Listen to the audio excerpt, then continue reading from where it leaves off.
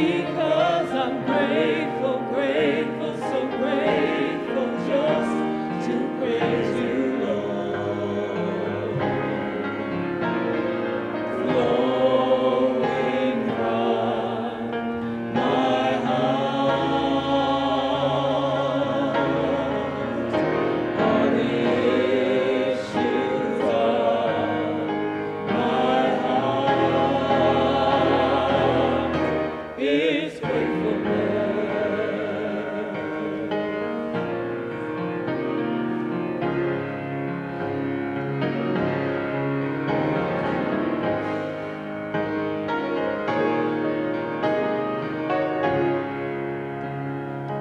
I am grateful for the things that you have done. Yes, I'm grateful for the victories we've won. I could go on and on and on about your words because I'm grateful, grateful, so grateful just to praise you, Lord. Flowing from my heart are the issues of my heart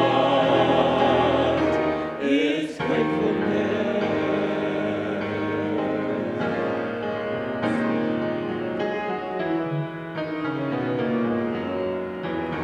Grateful, grateful, grateful, grateful, grateful, grateful, grateful, grateful, grateful, grateful, grateful, gratefulness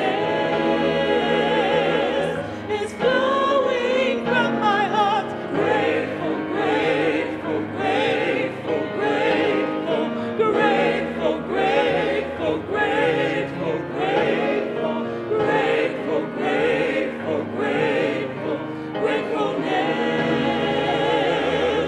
is flowing from my heart. Grateful, grateful, grateful, grateful, grateful, grateful, grateful, grateful, grateful, grateful, grateful, gratefulness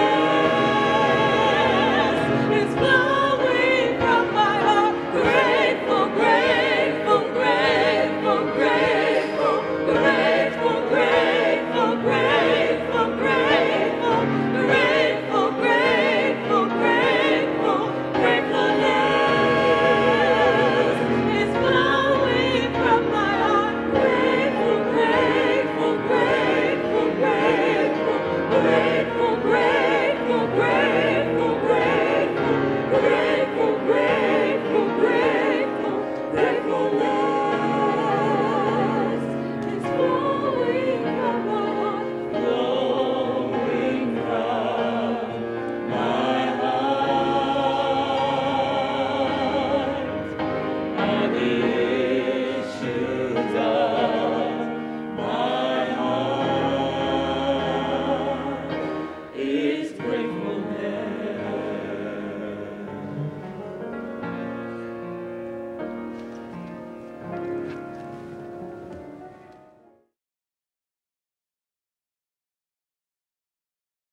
When you hear the word disgust, you automatically think of something bad. Disgust describes your feelings for something or someone you don't like. Everyone at one time or another finds something disgusting. Just because broccoli is disgusting doesn't mean all vegetables are disgusting. Just because someone doesn't like chocolate cake doesn't mean all desserts are nasty. Just because someone looks hateful when you first meet them doesn't mean they're not a kind-hearted person. Everyone has their idea of what is disgusting. Just because one thing is disgusting does not mean everything is disgusting. We continue this week our sermon series Inside Out based on the Disney's Pixar movie Inside Out. We have had excellent guest preachers and worshipped with our annual conference over the last few weeks. And now we head into the last 2 Sundays of our Inside Out series. This Sunday, we are focusing on the emotion disgust. We have focused on joy, we have focused on sadness and anger and fear, and today we center our attention toward disgust. Can I tell you something? I love broccoli. Yeah, I do. And when Riley, the 11-year-old in the movie, turns out to hate broccoli, it disgusts her. That hurt my feelings a little bit because I love broccoli probably as much or more than Riley disgusts it. Isn't our life like that sometimes? Some people love what we hate, and it gets on our nerves because we don't understand why they don't hate it. And some people hate what we love, and it drives us insane because they don't love what we love. But God has something to say about disgust as well for us this week. This week we look toward the minor prophet, one of the 12 minor prophets, Amos. If you have your Bible with you, if it's a paperback Bible or hard copy Bible, then you'll want to go towards the end of the Old Testament, past Psalms, actually just a little bit before Matthew, before the New Testament begins. If you're using an electronic version of the Bible, you can just type in AM and Amos will pop up for you. We're going to Amos chapter 5 today. Amos was a migrant farm worker, and he was a part of the nation Judah, which thought that it was most holy of all of the nations of Israel. The Israelites have been in the wilderness for 40 years. They have come out of exile, and they are living in ways that their ancestors would not have been able to imagine. But the Israelites still aren't understanding what it means to follow God. Now, they've had an opportunity to follow God out of slavery into exile and out of exile into abundant life, but they still don't understand what God wants from them. Here's the twist. They think they've got it down. They think that they understand exactly what they are supposed to do. And God uses Amos to let them know that they've got it wrong. I don't know about you, but the last thing I want to hear from God is that the way that I am doing things, the way that I think about things, the way that I want to live my life is not pleasing to God. Especially when I've convinced myself that I am right.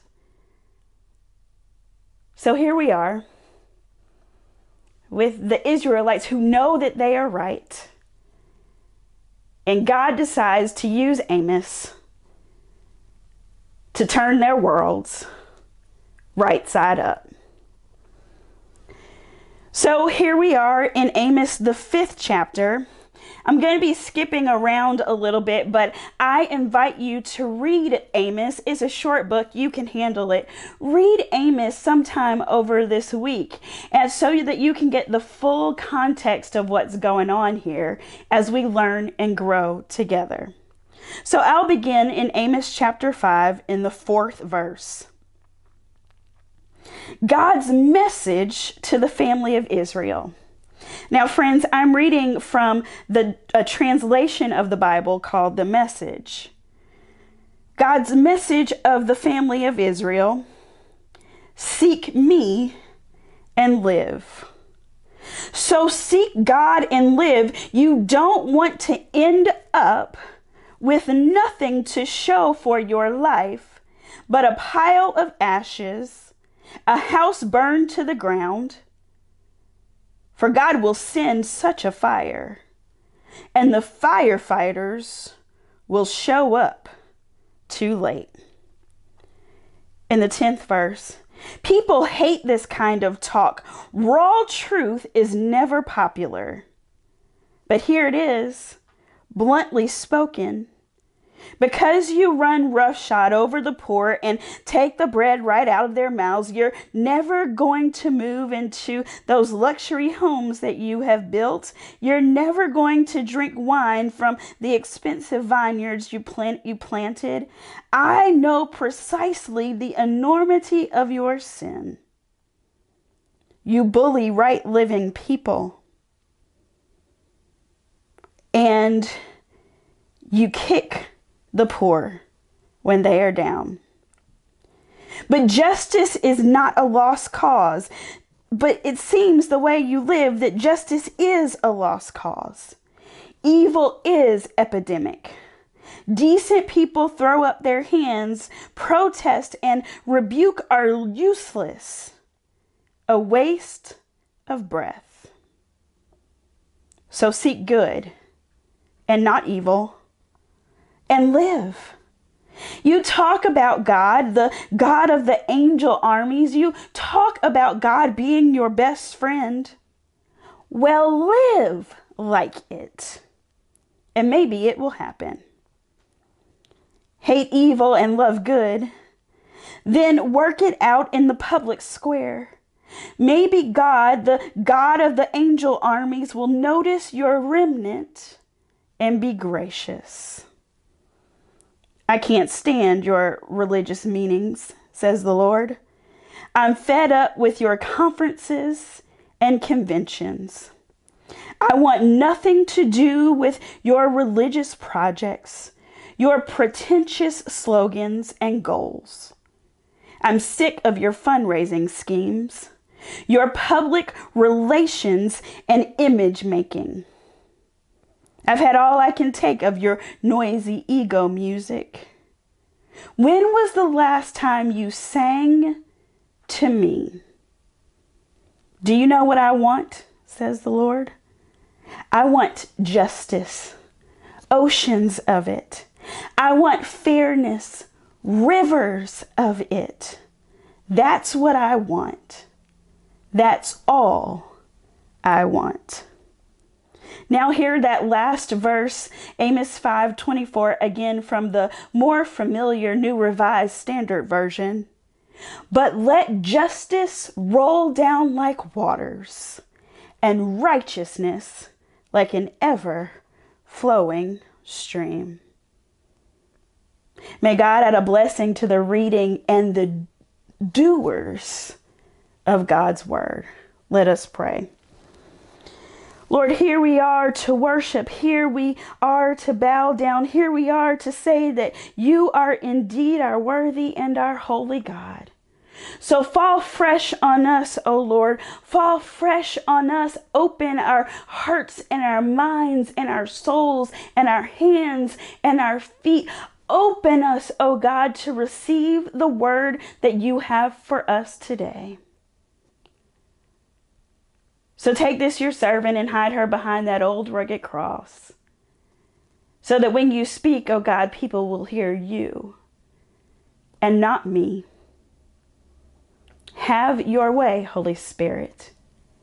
Have your way. In Jesus Christ's name we pray. Amen.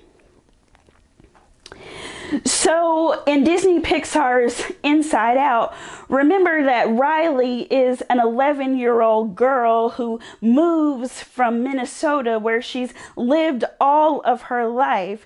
She and her family moved to San Francisco for her father's new job. Riley is usually a happy-go-lucky 11-year-old who just goes with the flow and not much ruffles her feathers. In fact, joy leads her life. She finds a way to turn things that are difficult into joy.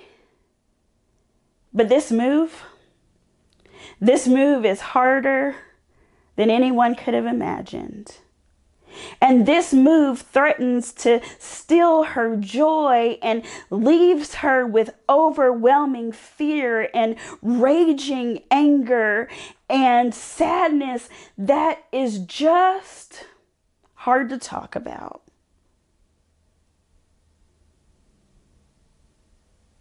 Disgust rules the day. I don't know about you, but when we encounter the emotions in the movie Inside Out, the last thing I want to do is to hold up a mirror to myself and to think about all of the ways in which I let my emotions lead me. Yes, we're supposed to be led by God. The people of God are to be led by the Holy Spirit, but sometimes our humanness gets in our way and our humanity takes over, and sometimes we veer off course a little bit.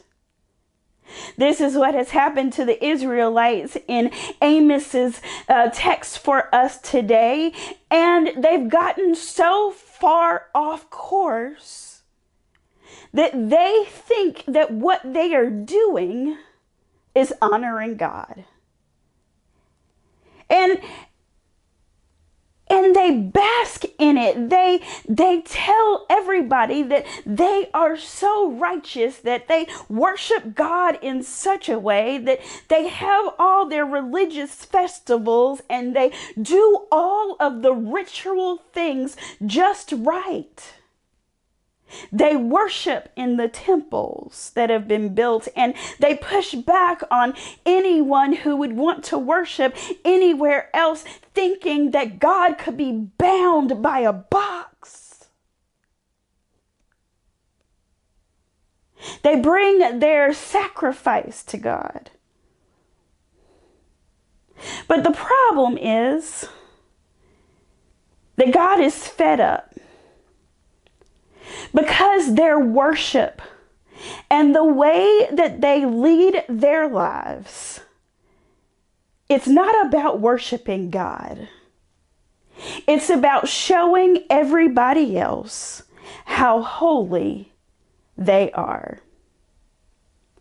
Now, this is a hard message to receive, especially for those of us who have been going to Sunday school since we were in diapers and attending worship services when we were in our parents' womb. It's so hard to think that we could be doing everything right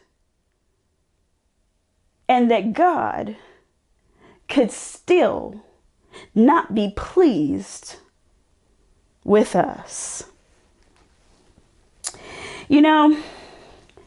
When people get in our way, we have a choice how to respond. When people disagree with us, we have a choice how to respond. When God calls us on the mat and says, look, this thing is not right in your life, we have a choice. Either we seek to understand or we seek to be understood. Either we find a way to live together in peace and joy and justice and harmony, or we pick at each other until there is nothing left to pick apart. I think the definition of disgust is something that makes us uncomfortable or something that we just want to avoid. We are disgusted by foods that we don't like to eat. We are disgusted by people that we don't know and we don't understand. We are disgusted by opinions that we don't hold. We are disgusted by leaders who don't look like us or think like us. We are in a series, a place of disgust in our nation where we can't even get along with each other because we're so disgusted by each other. Riley is disgusted by broccoli. So much so that she does everything she can to avoid it. And when she arrives in San Francisco and the nearest place to eat is a pizza place, she gets a little excited, but when she realizes that the pizza place only serves one kind of pizza, and it's broccoli pizza, she decides that all of San Francisco is the most terrible thing that she could experience. I wonder how many of us are like that. You don't have to admit it. We are sometimes the kind of people that throw the baby out with the bathwater just because we are disgusted by what we see, what we hear, and what people do. You know, if we leave disgust unchecked, we can allow it to steal our joy. If we let disgust take over in our lives, we will miss seeing God in the midst of everything that is going on in our lives. Living in a place of disgust or a place that is led by disgust, we can fall victim to the opportunity to worship for the sake of worship. Just the ritual of it, because we're used to it. This is what we do every day. Clergy are finding out during this season in the life of our world during the coronavirus that some congregants are more concerned about the space that they worship in than the health and well-being of the people that we are supposed to be calling into the worship of God. I know that's not you, Atlanta First, but let's just stay here for a minute, because the Amos text is teaching us the very same thing. It is saying to us, don't get so distracted by the rhythm of things or by the look of things that you miss the point of things. God says in the text, I can't stand your religious festivals, your gathering of meetings, because the meeting is no longer about worshiping the Most High God in spirit and in truth, but it has become about worshiping in ways that I feel comfortable singing the songs that I want to sing, doing things the way I want to do them, so that I can check this off my list and God might be pleased with me. Ouch. That hurts. God said in Amos, I'm tired of your public gatherings because you talk like you do the right thing, but your actions miss the mark. Have you ever been so disgusted with someone or something they did that you allow that disgust to cloud everything else that you see from that person? You hear their words through a certain lens, and you see their behavior through a certain lens, and you impose your disgust on them. This message is an invitation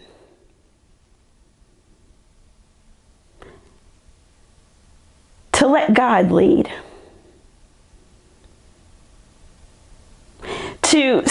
the way that God sees, to act the way that God expects, to worship because God is worthy to be praised and not because it's something you've been doing your whole life. The text says that what God wants from us is justice and righteousness. What do you mean, preacher? Does God want my attendance? Yeah. But a building doesn't bind God. We are to live a lifestyle of worship. But I've been faithful. I've put my tithes and offering in the church every year. I go to Sunday school every Sunday. I go to worship every Sunday. I've been faithful.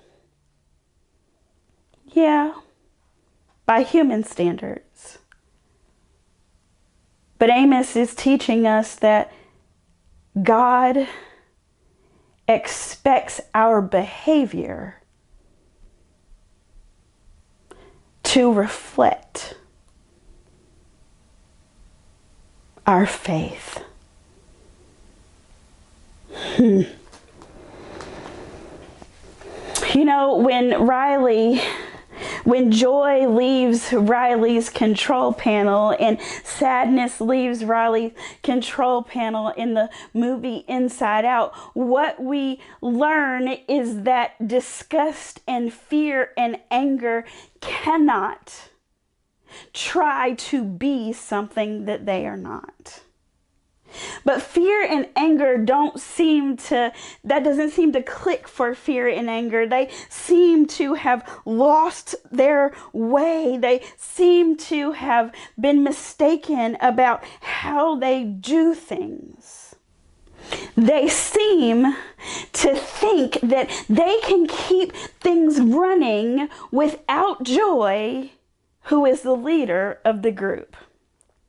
In fact, fear and anger push disgust to the front and they say something that Joy would say. Be like Joy. Disgust warns them that she cannot be Joy.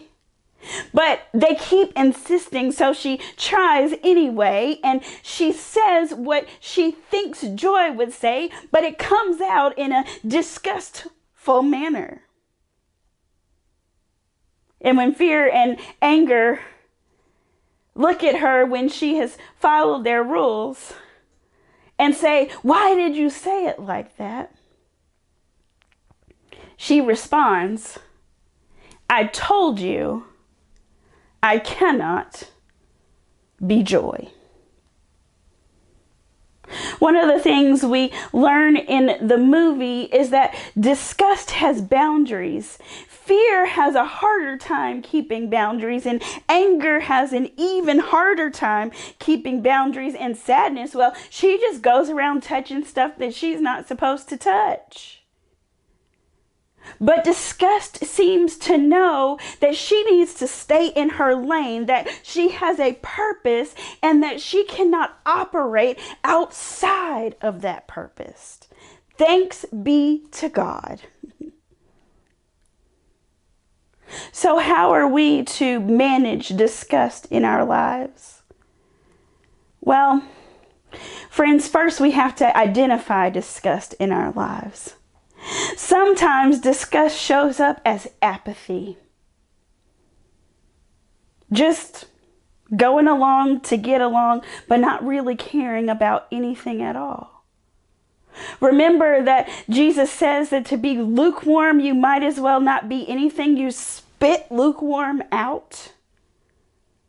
Unfortunately, that's where many of our churches in the United States lean now. We lean toward apathy. We don't want the preacher to say anything that would upset us or jangle us a little bit. We don't want people to sit in our seat. We don't want things to change. We want a pat on the shoulder and a pat on the back because we checked the thing off the list and we want to call it faithful.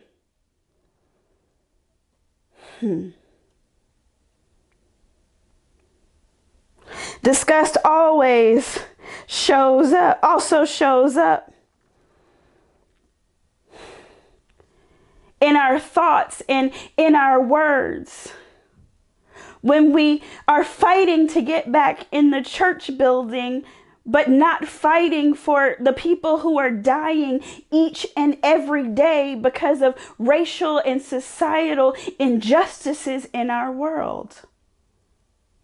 Disgust shows up when we see a Black Lives Matter banner and we want to tack on it All Lives Matter, because we miss the point that all people aren't being bludgeoned to death. All people aren't starting behind the start line. That all people don't have the kind of historical racial injustices toward them as Black people. Disgust shows up when we see certain politicians and we don't really listen to their words. We make up our own opinions without even checking to see if our sources are right. Disgust shows up when we want comfort to come first and everything else to come after that. I bet the Israelites kept wondering why God was bringing such a hard message to them. And I think we might have the same wonderings. Then, as now, God is seeking to arrest us, to stop us dead in our tracks, and to say, I love you. I want you to love everyone the same way you love yourself and your comfort and having your own way. And I expect more from you.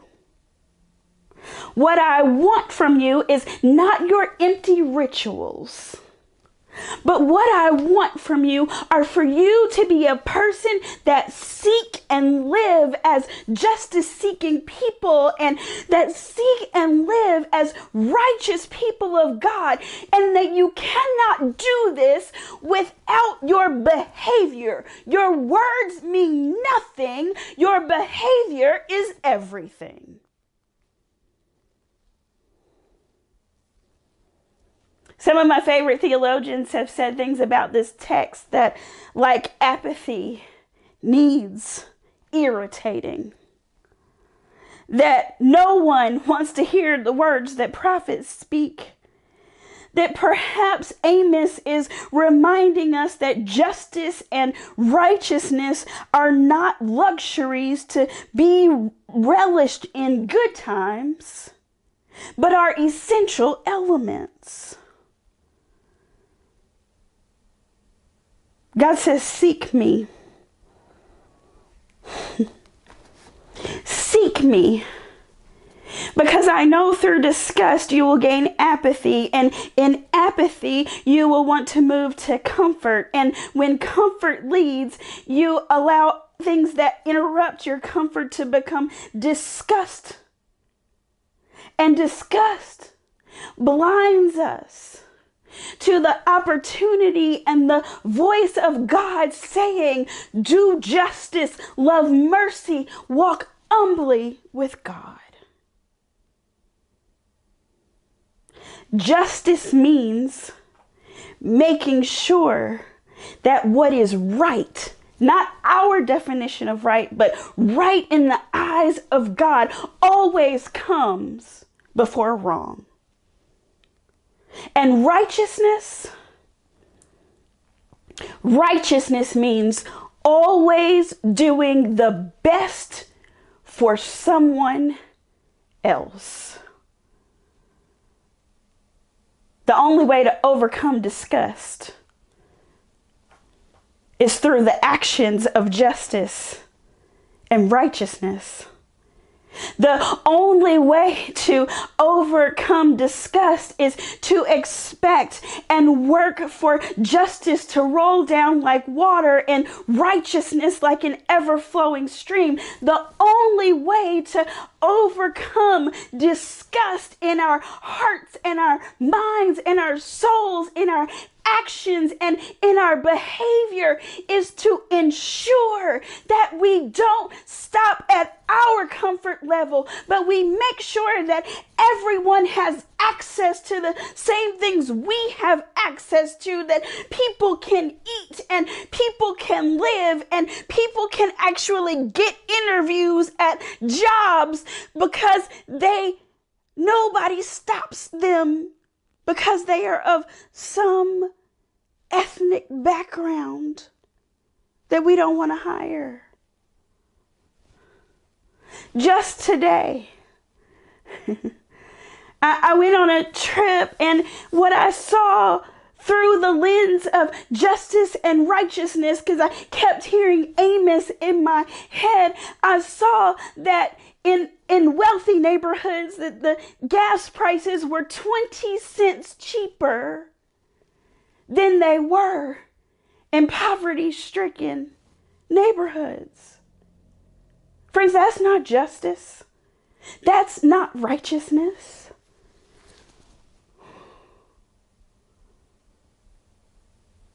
So I invite you to work to overcome disgust today. I invite you to listen, to see things in a way that you don't see them or you don't hear them. I invite you to sit back, wait for the Lord, worship the Lord in spirit and in truth, and then be led to justice and righteousness from there.